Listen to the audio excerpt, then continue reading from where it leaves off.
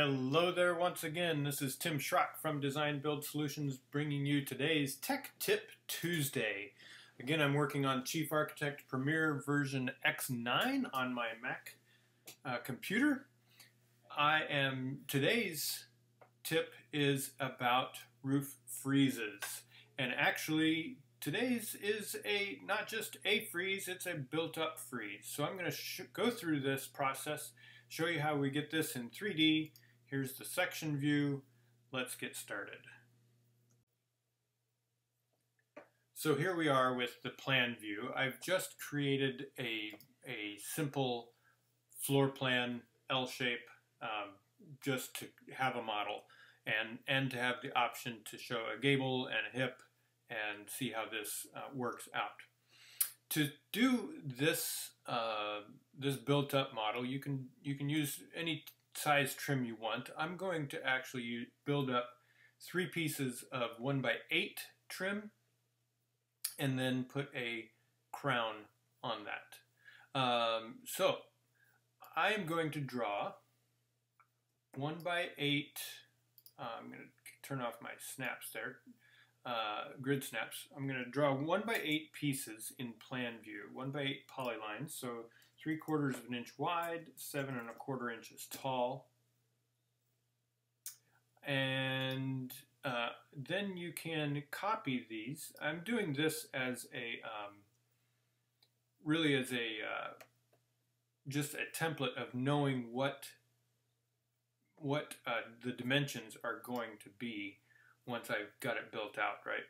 So I'm going to select that and I'm going to copy, transform, replicate this object, copy, move in the X direction 3/4 of an inch and 3 inches in the Y delta.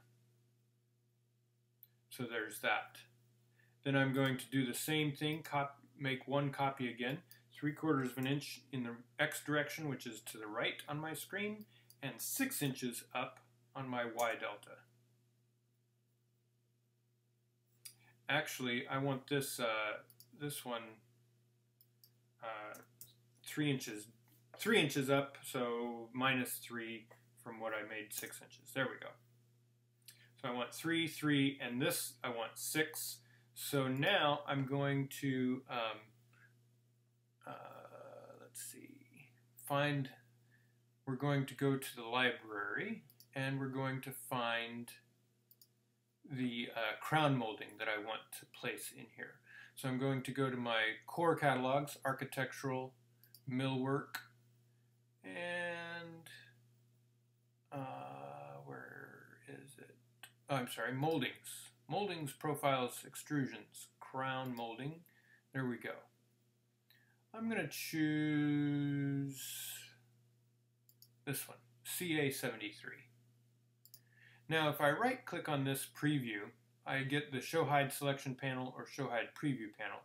What I actually want is to click this down arrow, and I'm going to select CA73 from the list up here, and right-click there. And from this point, I can actually place this molding profile as a polyline in my plan view. So right-click on the profile, place molding profile, and then click in plan view. Unfortunately, last I checked, you cannot place this into elevation views. So what I do is place it into my plan view, Command X or Control X on your PC to cut it, and Control V or Command V on your Mac to paste it into elevation view.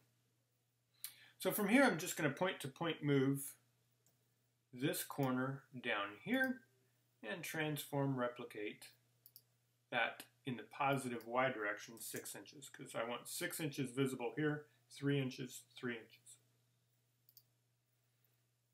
So from this point, I'm going to draw just a couple construction lines. W on my keyboard draws a polyline.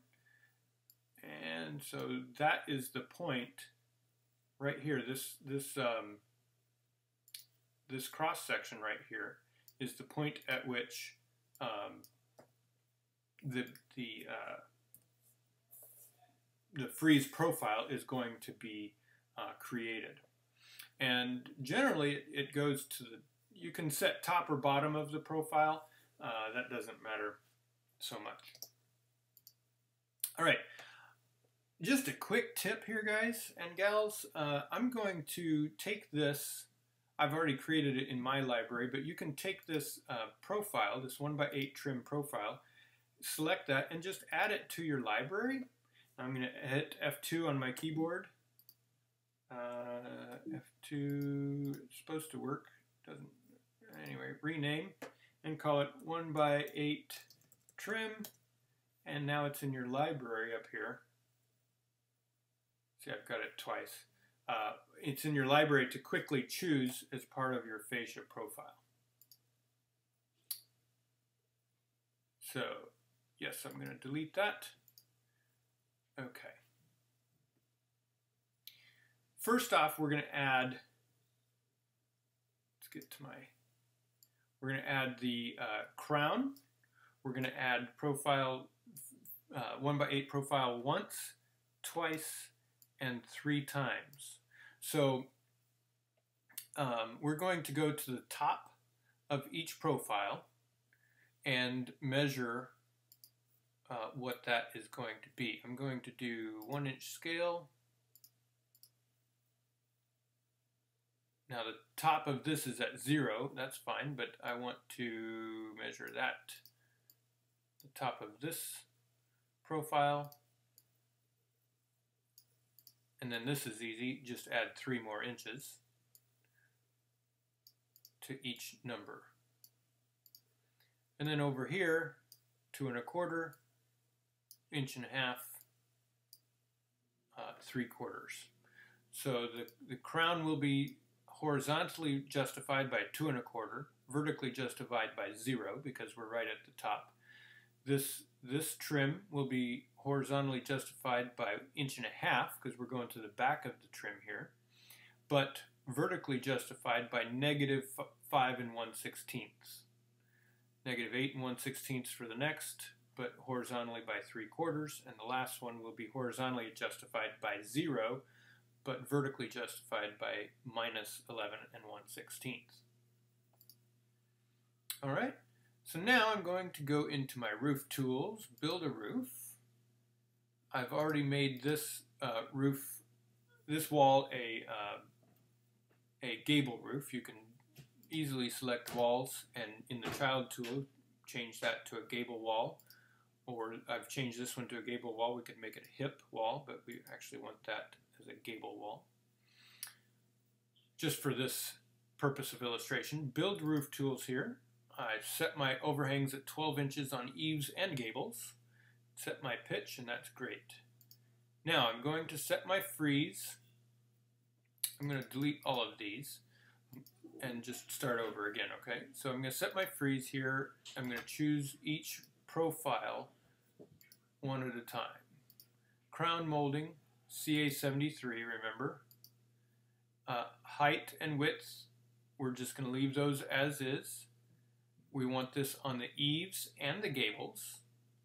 Vertical offset is 0. We do not want that to come down from the top here, and we want it measured from the top, but the horizontal offset, remember, was justified 2 1/4 inches. So 2.25, that's in the positive X direction, as you know, because 0's here and we're moving to the right. And we're going to add a new one. And now I'm going to go into my user catalog and select 1x8 trim, which is dimensionally proportioned already. It's 7 1/4 by 3/4. I could change this if I want, 9 1/4, and that's fine. It'll stretch to whatever size you want. And since this is just a rectangle, it's just, you could make it a square, 3/4 by 3/4 square if you wanted, or 1/4 by 1/4 square, or 10 by 10 square. Doesn't matter. But just by default, this is going to come in at the 1/8 inch nominal sizes. Now this offset, we have a vertical offset to the top of the trim, -5 1/16 inches, and a horizontal offset of 1.5 inches. Add another one. Now it selects the last molding profile that you've added already, so we're right on 1/8 trim. Again, dimensionally we're fine. The vertical offset I want to be -8 1/16, and horizontally 3/4, +3/4. And one last 1/8 trim, vertically -11 1/16, horizontally 0. Now let's go to roofs. You can change, structure. I'm going to have 1/8 fascia on the gables and the eaves. We're going to have gutters. You could change that to default gutter or whatever gutter shape profile you want there. But I don't want to change any of that information. My frieze profiles are exactly where I want them. So now I'm going to go back to roof and click the Build Roof Plane checkbox and hit OK. Plan view, you can see our roof planes are set. We are going to go to an overview. And then so you can see that in 3 dimensions there. And let's come back here to a section. So there's your built-up frieze. Once again, I've got 6 inches visible here for the first frieze level, 3 inches, 3 inches. There's the crown. We're all set. So that's how you do roof friezes. This is Tim Schrock from Design Build Solutions, thanking you for watching again this week. If this has been helpful or been interesting, something you learned, please give us a like. That's always encouraging. And lastly, if you have any thoughts or suggestions for Tech Tip Tuesdays coming up in the future, leave a comment below and we'll try to get on to that for you. Check out our website, designbuildsolutionsllc.com, where there's good information about the library of all of these Tech Tip Tuesday videos, as well as our design and drafting services. Have a great week, everyone. See you next time.